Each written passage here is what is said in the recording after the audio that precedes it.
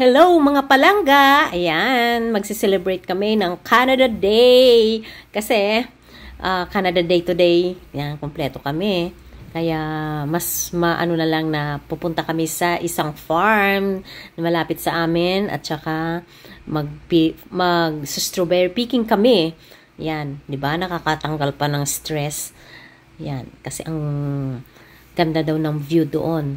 Kaya, ayan.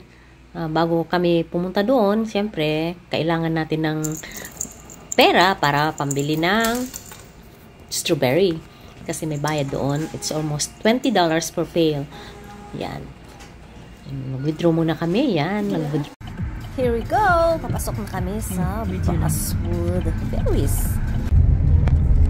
No, nag-ano pa kami nito. Hindi namin alam yung papunta dito. Nag-Google Map lang kami. Tapos, mali pa yung turo sa amin ng Google Map kasi una hindi namin na-pin sa direction ng maayos. Kaya, in 500 meters, your destination will be on the right. Kami kung saan. Yun, malapit na kami makarating dito. Ayun na siya, papasok na kami.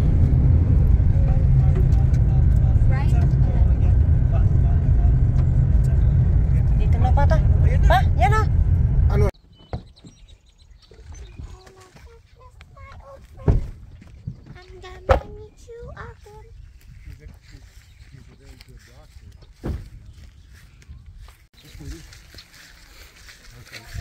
Daming visitor. Dami, ang ganda ng place.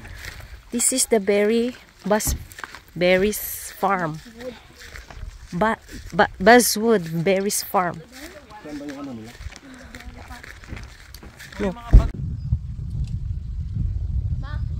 Yes, baby. Ayan ka, baby. This is the farm, the berries farm. Sige, hawakan mo muna. Kasi nagka-capture ako. Please go to the table first. Paano pag wala nang natira? Grabe ka naman, nak. Ang dami-dami niyan. Wala daw natira pa. Bakit daw? Paano kapag... Oh. This is the entrance. Pa-picture tayo dito.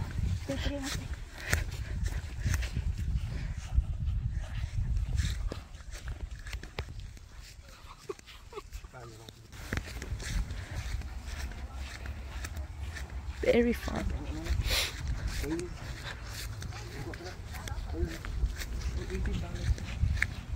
Yeah. Okay. Oh, two na. We have two. Yeah, this one. Yeah. This we will get the 2 pail. Yeah. Thank you. Just find that lady can show you where to pay. Oh yeah. Okay, thank you. Thank you. Alrighty? 2 pails. Yeah. Alrighty, I'm gonna put you around here on number 10 and number 9. Okay. Oh. Work your way up that way. Okay. So what you're gonna be looking for though is you don't want to pick the ones that have white on them still, Okay. because they will not ripen. So if you pick, The red one? yeah, nice red ones. This is a nice one here. Have a taste. Yeah. Yeah. Just have a taste baby. of that one. See what that one tastes like. Nice. Syrup. Yeah, that's a good one. Alrighty. Yeah. Okay. So but you do want to watch that you don't pick ones that have a little bit of bruise on it. It's because the sun has hit them too hard, or there might have been some water, like rain on them, and with the sun on them, they turn bruisey. Okay. Toss them.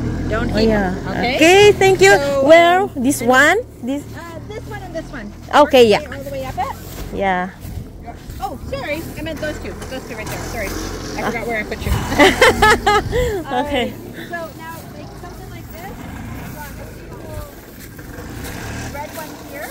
But you see how that side there has started to get a little bit of sun damage, right? That means it's like sunburn, you know, when you burn yourself in the sun. This is what happened to that berry. This side tastes perfectly good, but if you put it in your basket, this is going to turn mushy because your basket's going to weigh 5 pounds, right? So I just eat the other half.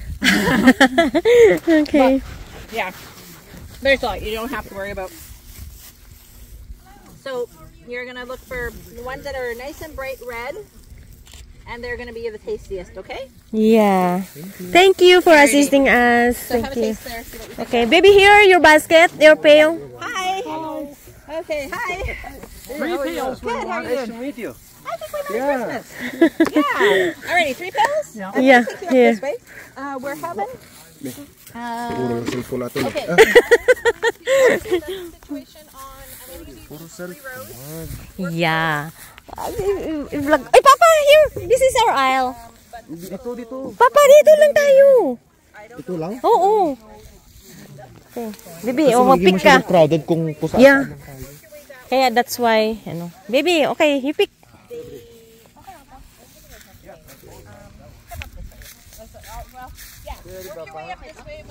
Ako din na-picture mo. Ako na-picture.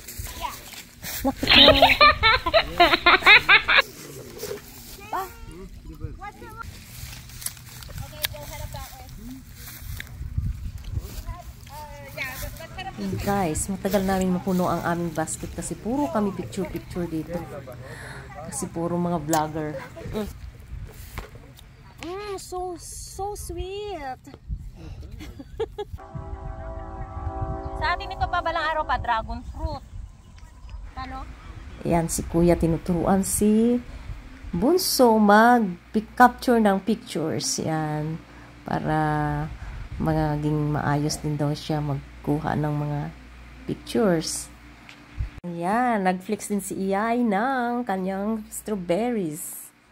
Habang yung dalawa doon, busy sa kakapicture.